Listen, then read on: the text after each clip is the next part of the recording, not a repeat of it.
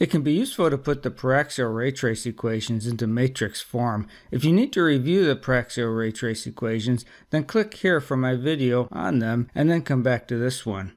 There are two Paraxial ray trace equations, per the organization of Joe Geary in his textbook on lens design. Paraxial ray trace equation number 1 is Snell's law of refraction at a surface, referencing the angle to the horizontal rather than the angle to the normal, and that's angle U. Paraxial ray trace equation number 2 describes the transfer of the ray from one surface to the next surface, for example, from surface 1 to surface 2. It is literally the equation of a straight line.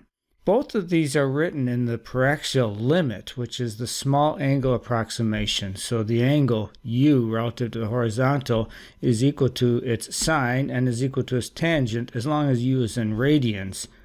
The variable phi in Paraxial ray trace equation number 1 is the refracting power of the surface where that refraction occurs. Refracting power is the difference in refractive indices on either side times the curvature. Curvature is 1 divided by radius of curvature. And in the case where we are dealing with a lens in air, the refracting power of that surface is just n of the glass minus 1 divided by the radius of curvature of that surface. Take these two Paraxial ray trace equations and put them in matrix forms. I'm going to actually write two matrix equations, one for refraction at a surface and one for transfer between surfaces, beginning with refraction at a surface, say for example surface 1 in that thick lens illustration. The matrix equation will have a 2 by 2 matrix and a 2 by 1 vector, where the vector is the ray vector describing the direction that the ray goes and the refractive index times the angle. You could call it the optical angle, analogous to optical path length. And y is the height of the ray where the refraction occurs. The primes refer to after the interface, so n prime is the refractive index after the interface, u prime is the angle relative to the horizontal after the interface, and without the primes before. And if you look at the top row, you see Paraxial ray trace equation number 1. N prime u prime is nu minus refractive power times the height y. The second row of this equation is just a trivial statement that y1 equals y1, so it's kind of a placeholder. This matrix looks the same for all refractive interfaces, and so it has the common name of refraction matrix, which has always got a 1 by 1 diagonal with a 0 in one place and minus the surface power in the other place. Transfer of the ray from surface 1 to surface 2 is also then put in a 2 by 2 matrix equation. Ray vector, which is the optical angle on top, and the height of the ray on the bottom. y1 is the height of the ray when it begins the transfer, and y2 is the height of the ray when it finishes the transfer. The top row of this equation is the trivial statement that n prime u prime equals n prime u prime, but if you look at the bottom row, you'll see that you have Paraxial ray trace equation number 2. y2 equals u prime t plus y1. This matrix takes the same form every time a transfer occurs, and so it goes by the general name of the transfer matrix and given by t. The double line above the t is my symbol for matrix. I don't mean tensor, I just mean matrix by that. So to summarize the two general matrices that you can have as a ray propagates, you can have refractions and you can have transfers. And in the case of that thick lens where you have a front surface, a transfer from the front surface to the back surface, and then the refraction at the back surface, you can describe the overall movement of that ray with three matrices. You have the refraction at the first surface, the transfer between surfaces, and then the refraction at the second surface. Applying those three matrices in a row like that gives you the description of the entire system. What happens to the ray between arriving and departing that lens? You have refraction at surface 1, the transfer, and the refraction at surface 2, and work out that three matrix multiplication to have the system matrix. Put a red box around it because that's the general expression for the system matrix of any lens. Now, if you inspect this matrix closely, you might recognize something about entry 1, 2, that is row 1, column 2, A sub 1, 2. Do you recognize what's in these little parentheses here? You might recognize that as the refracting power of the lens. And in fact, it is. The refracting power of the lens is minus the entry A1, 2. What it actually is 1 divided by the effective focal length, because with a thick lens, you can't really talk about the focal length. You can talk about the focal length relative to a principal plane. call it the effective focal length. You can flesh out other points in this lens using this matrix. We can talk about the distance between the principal plane and the vertex.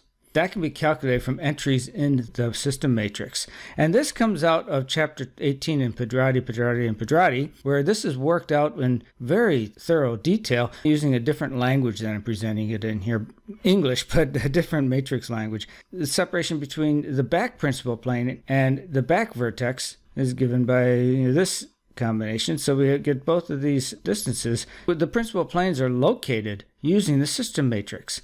Optical engineers like to use the back focal length, which is the physical distance between the back vertex and the paraxial focus of the lens, is the sum of effective focal length and this V2H2. Now you might say, how can it be the sum? Well, look at how this is written. V2H2 with a line over it means the distance from vertex 2 to principal plane 2. So in this illustration here, it's a negative number. And so that's why the back focal length can be shorter than the effective focal length.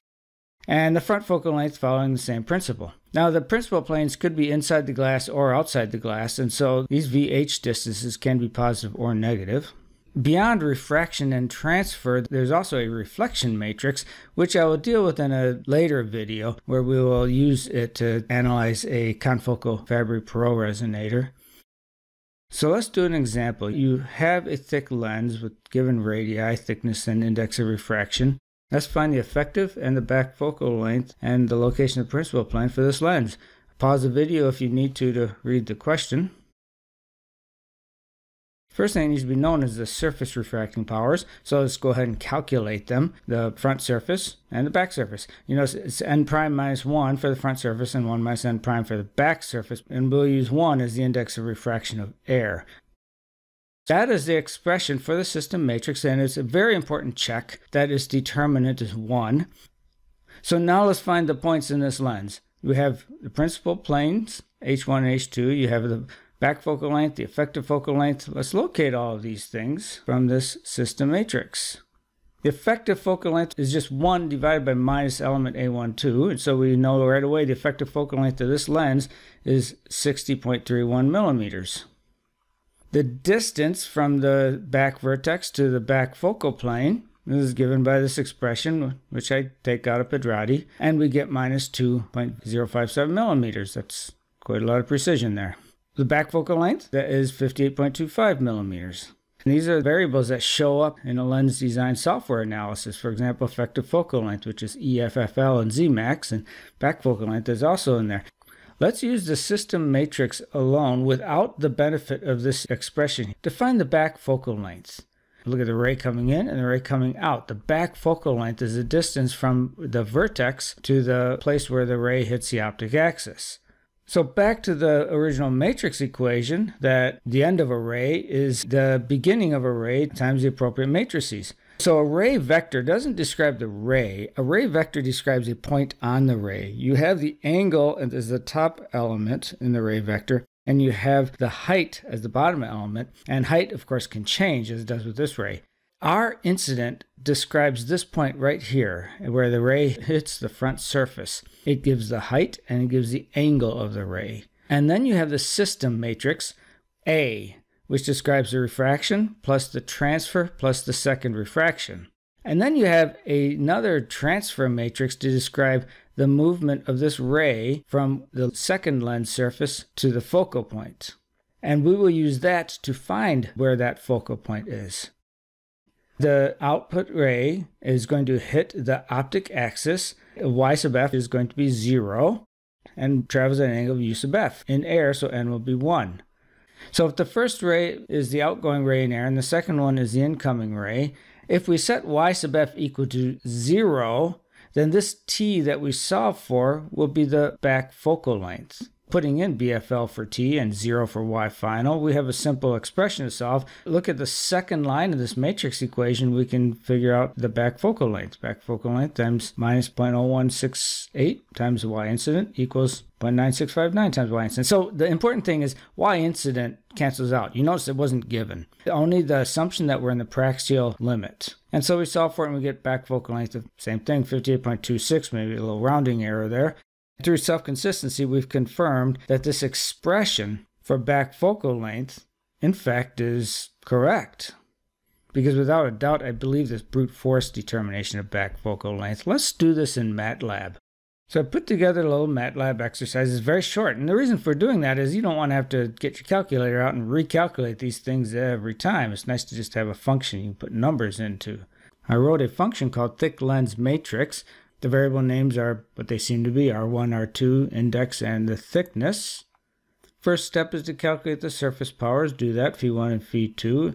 N minus 1, it's the second index minus the first index, and the first index is air for the first interface, and the second index is air for the second. Let's find the system matrix. This is a 4x4 matrix, so you have a comma delimiter and a semicolon delimiter. Confirm that the determinant of the system matrix is 1. I will print that to the screen because I always want to see that. And now we can begin to calculate the important points. The effective focal length is just minus 1 over element A12. The distance from the back principal plane to the back vertex can be calculated from those elements, as is the back focal length. And then output them to the screen. And when I run the function, I get my confirmation that the determinant is 1. I get the location of the back principal plane being minus 2.0552 millimeters in front of the back vertex. The effective focal length, 60.3, and the back focal length, 58.25. Same things we just calculated longhand. But now I have a function. I can just change those out. So let's look at that. Oh, let's change the back refracting surface from minus 80 to minus 40. And we get all new numbers, but the important thing is the system matrix still has a determinant of 1, but now the effective focal length has been changed to 43. Okay, we have gone over how to calculate the effective focal length and the location of the principal planes and the back focal length and the front focal length for a thick lens. A later video is going to do this for a camera lens, which has 3 lens elements in it and spaces in between, and we will again be able to use the matrix methods to do this.